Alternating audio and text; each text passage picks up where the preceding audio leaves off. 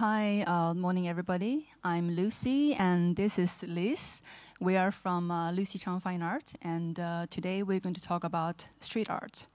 And of course, if we talk about street art or even contemporary art, people will think Murakami is one of the iconic artists in our times. So today we'll talk about Murakami and his 4 disciples. So that's Masaki, Tanga 1, and Snipe 1, and Diego. It's on the screen? Okay. So you can see, go pointer.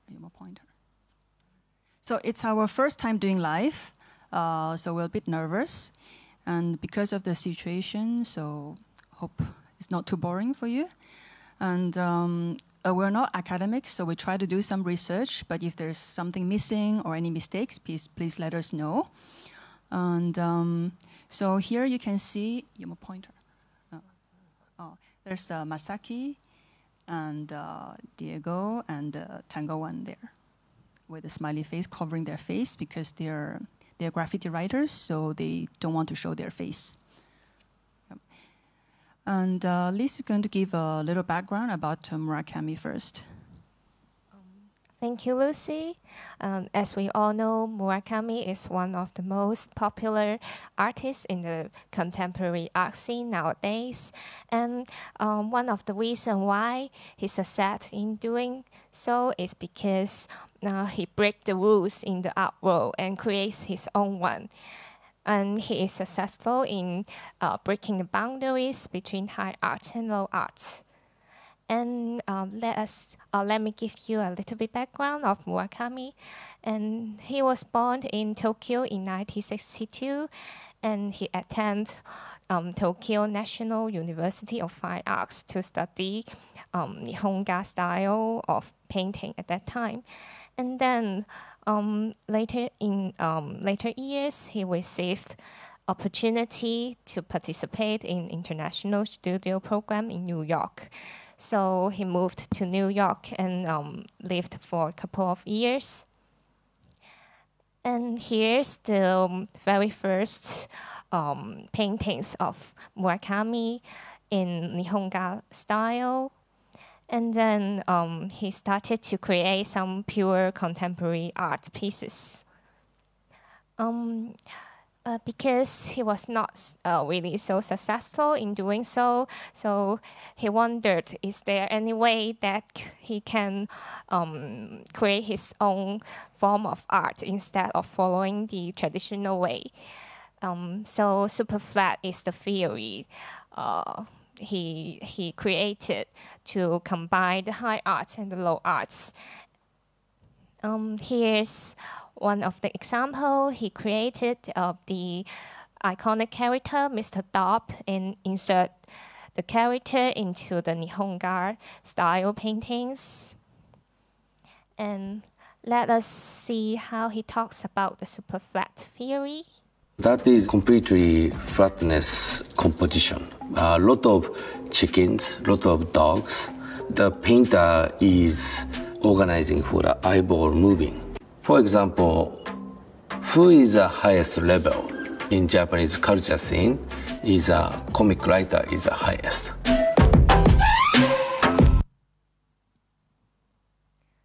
Yeah, so he continues to create art pieces based in super flat style, and here's some example of his works in the early. Oh, that's Kai Kai and Kiki. Yeah, that's the 2 iconic characters.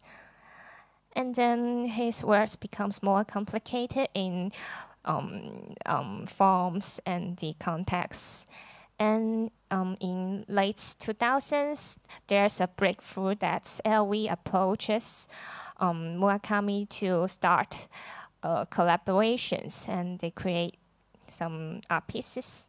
And at that time, Murakami becomes a superstar, and followed by a couple of exhibitions and shows across the world. And you can see his works continues to evolve in times. And here's one of the big exhibition that I would like to share with you. It's the one in Tycoon Contemporary last year in Hong Kong. It is the most important one in his career life. I hope all of you have seen it already. Yeah, it's really a great hit. And his style and his unique way of creating art attracted many celebrities and brand collaborations. Oh yeah, here's me. Actually, I met him the first time in 2016 at a dinner. He was sitting next to me, and he was so into social media. So we took a selfie, and immediately he posted on his Instagram. And later on, I met him a few times at different fairs, and also I visited Kakakiki in Tokyo. And he set up the gallery to promote international artists. So Wendy White was one of the artists that he created the show, and then so I was lucky to be there. And of course, I didn't miss the big show in Tycoon.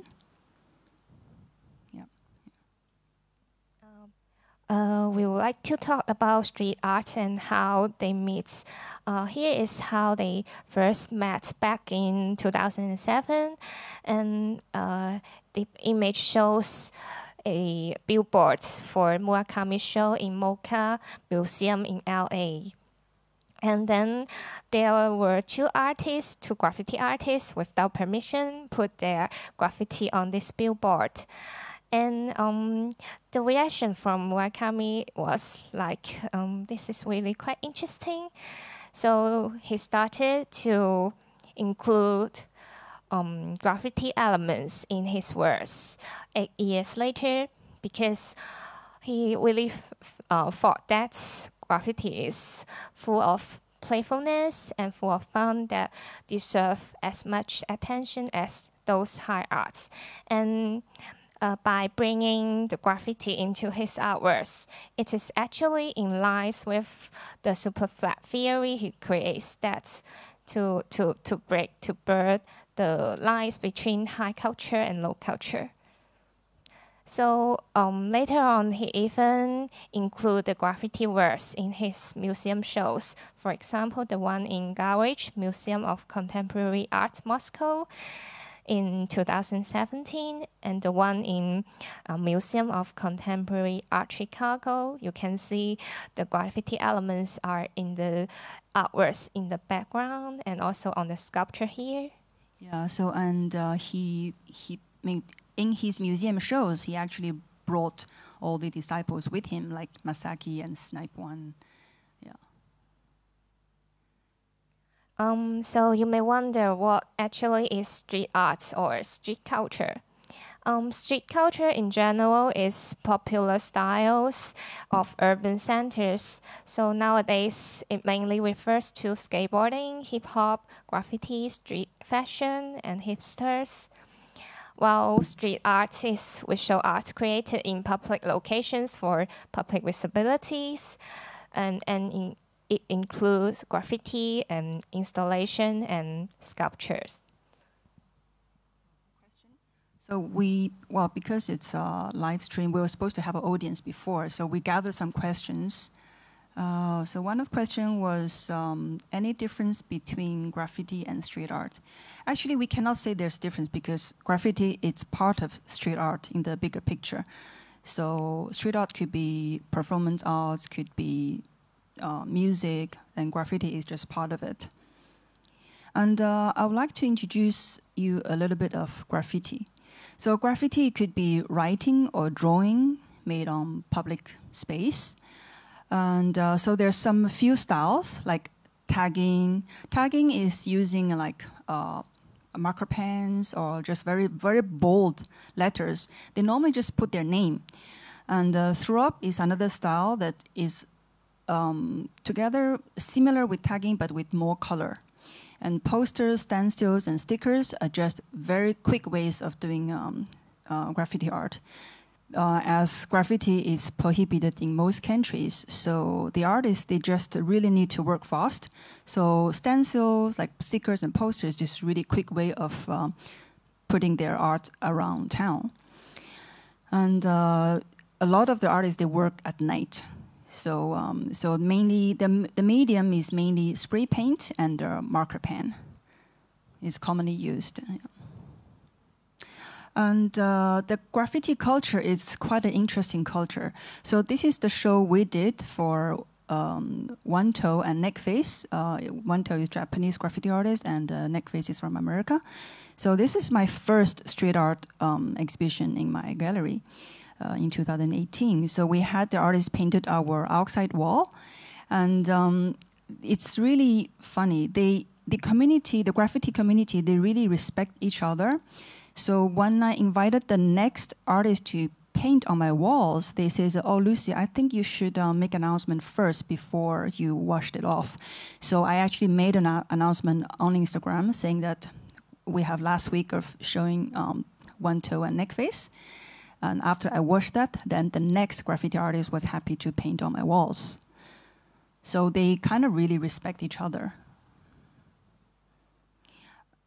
Yeah, so this is another question that we got earlier is how can an artist get final credit for his works?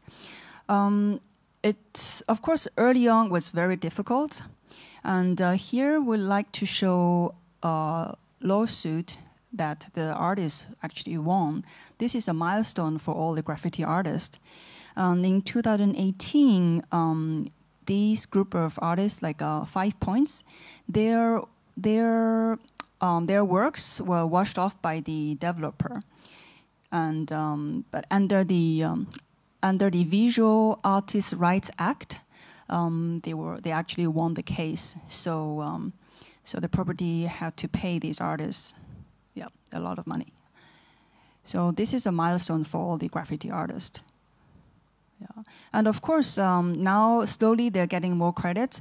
For example, like Banksy and even Basquiat, he was a graffiti artist at the beginning. And now we focus on the young artists, the disciples. So we talk about Masaki, Diego, Tango One, and Snipe One. So these 4 artists has been with Murakami for recent years, and Murakami has been pushing them and bringing them to his various shows. Of course, we'd like to just quickly introduce Kaikai Kiki Gallery. So it was founded by Murakami to actually work on his projects and all his merchandise and collaborations. And also he creates exhibitions in the space. And Zingaro is set up recently, in more recent years. It's a space outskirts of Tokyo, and there he will show more experimental young artists, and also it's a cafe, so you could have sunflower burgers there. Here's Masaki. You can see he's quite a big guy, and we have a clip about him.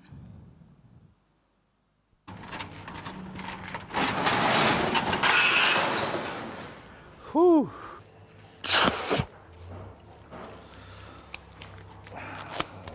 This thing gets nasty in summertime. When I grew up in the States, every summer my dad brought us to different countries. So every country we go, we had to go to the museum. So I grew up looking at all those famous paintings around the world. Every time I see the painting, I always wanted to like draw something on the real painting. It's perfect, you know, and perfect thing to me is so boring. Does it look like Kanye? It does. So yeah, this is him, and people might wonder what does Masaki mean? Actually, it's quite simple. It's mad sake. He really enjoys drinking sake. And so he was born in Japan, but he grew up in New Jersey. And he graduated from the Parsons School of Design in New York. And actually, so his experience of two cultures, which formed his personality and artistic style. So his interest mainly centers on art history and critiquing mass culture with reference to slang, movies, and manga characters. But recently, he's been exploring more personal and intimate topics. So he developed the signature style using spray paint as a fine art medium. He's very, you can see these pictures. He's parodying all the masterpieces.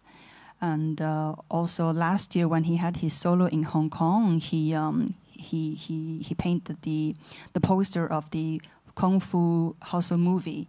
So he used his laughter and humor as both as distraction and therapy for his internal turmoil. Because when he grew up in the States, he experienced actually a lot of racism and bullying. So this, you can see he's a very big guy, but he always laugh and talk loud or quite funny. But it's kind of like a cover up to hide his inner pain, I would say. Yeah. So these are some of his collaborations with Murakami. So he went to different shows with him. And here's one of the work that he used his typical spray can style with Murakami's smiley face and skull. And this is one of his early, first show in Zingaro Gallery. And this one was in Kakakiki Gallery. So Murakami actually pushed him quite hard. Imagine an artist having a solo every year. It's quite a lot of work. And he worked as a designer very early days. Even in 2006, he was collaborating with Clot. He was designing clothes for the Clot fashion brand. And I first saw his work in 2016 in Japan. And I saw his Wannabe series, which is now the most popular series among the collectors. And later on, I, of course, saw him in different exhibitions. And I went to his solo exhibition in Bangkok in 2018, where he painted his iconic smiley face on my shoulder. There. So the next artist we would like to talk about is Tango One. We wonder what does Tango One mean. So actually it means art is my calling. So Tango One grew up near the U.S. Army base in Japan. So he was very much influenced by the American culture. And he started graffiti at the age of 14. And he was very active in the 90s. And his style is very versatile. So he had this monster on the left side of the screen is his very iconic image that he always used. And this monster actually portrays the absurdity of modern society, such as wars, national disasters, and political and economic failures. But he also used this to represent himself and as well as the audience. So we will see his breakthrough actually came through this set of works, which look like cardboard, but actually they're not. They are actually sculptures. They are wooden sculptures that to look like cardboard. And all the details, here we have one, let's see the details of this work. It's 3-dimensional. So every details, even the coffee drain on the table, the tape, he painted it. All this, he painted them. So he was a sculpture to look like a cardboard. Yeah. And also you will notice a lot of his characters, they're Disney characters, because he actually worked with Disney animation. And also you would notice a lot of the works of the face are distorted because he says that this represents the graffiti artists, because graffiti artists never show their full face. And so we have showed him in our booth in 2018, and he was very, very popular, I must say. And the next artist we're introducing is Snipe One. And if you follow his Instagram, it's called Fukidol Tokyo. You could imagine what that means. So he was a pioneer Japanese graffiti writer. He was very active first in Japan, and then he went to live in New York in his teenage years. So there he even embraced more of the graffiti. So he's very known in the international graffiti world, the society, the community. And he's Snipe's graffiti draws upon the sensibility of street culture, but incorporates the edge of dirtiness. That's kind of his styles. And recent years, he's been collaborating with a lot of fashion brands as well. And we can see him. Oh, this is the show he did at Zingaro, Tokyo. Very colorful and spray paint, a lot of characters. So this is one of his projects in the Ishihara Lakeside Museum in Japan. That's one of his projects in Germany. And this is the most recent show in LA, where he put his graffiti works onto canvas. And we are also showing him in our upcoming exhibition. So the next artist is Diego. Actually, this do look like him. Diego was born in Japan, and he never went to any art school. He's always on the street. If you follow his Instagram, his stories, he's always everywhere on the street on his bike. So his works also portrays the street. You can see rat, spray cans, buildings, pipes, or even garbage. So he kind of brings this street into his work. Yeah. And he rearranged these visual elements in manga abstract style. So it's kind of a modern graffiti style that combines abstract painting with distorted cartoon characters. And Diego is introduced like a strange but a very familiar cityscape to the viewers. This is his show in Zingaro. And Diego also have worked and followed Murakami a lot. So you could see on the left screen is a Murakami exhibition in Tycoon. And there Diego painted the wall. And he also painted many of the Art Basel fair, the backdrop. He and a few artists, they painted. So we have shown him since 2019, and he's been very well received in Hong Kong, also in Taiwan. We've shown him twice in Taiwan. Okay. Here is Beyond the Street 2019, and it is one of the, actually it is the most important festival in street art. Last year, Murakami actually brought his disciples, including Masaki, Tango One, and also Snipe One, together into this festival, and they created huge pieces of artworks, like this one with many paintings and the sculpture here.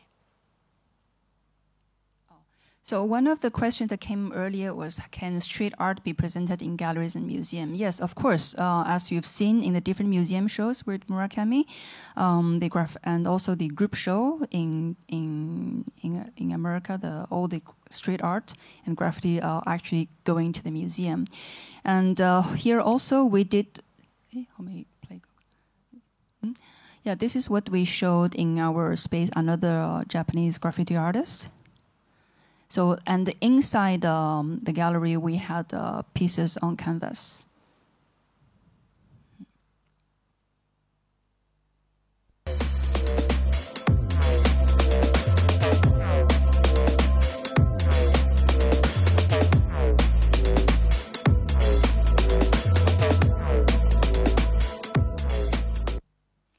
Yeah, so the other question came in earlier was how we can better engage the public with street art.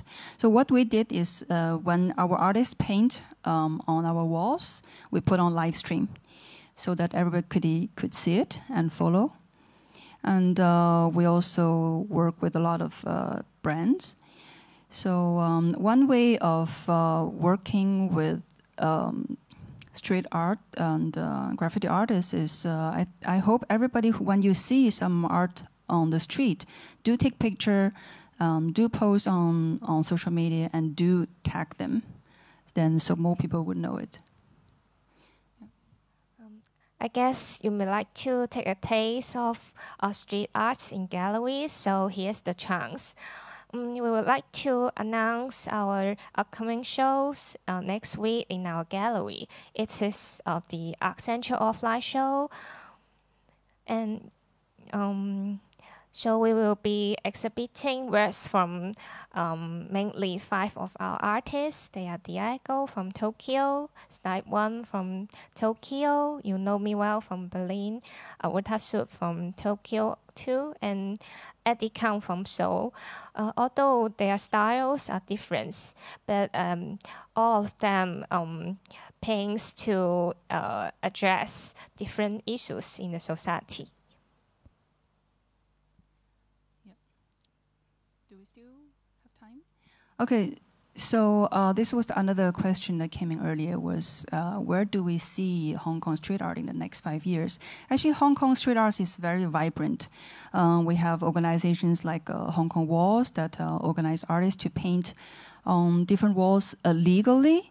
And there's you could experience a lot of street arts everywhere. Like I said earlier, we should post them on social medias and we should always tag them. And I think there's going to be growing numbers of street art appreciation in well, not next 5 years, even in the next 2 years. Yeah. No. So thank you all very much. And if you want to know more, you can follow us on our social media to get the updates. And you can also see our Art Central online show here. And if you would like to attend our upcoming show, you can register in the link here.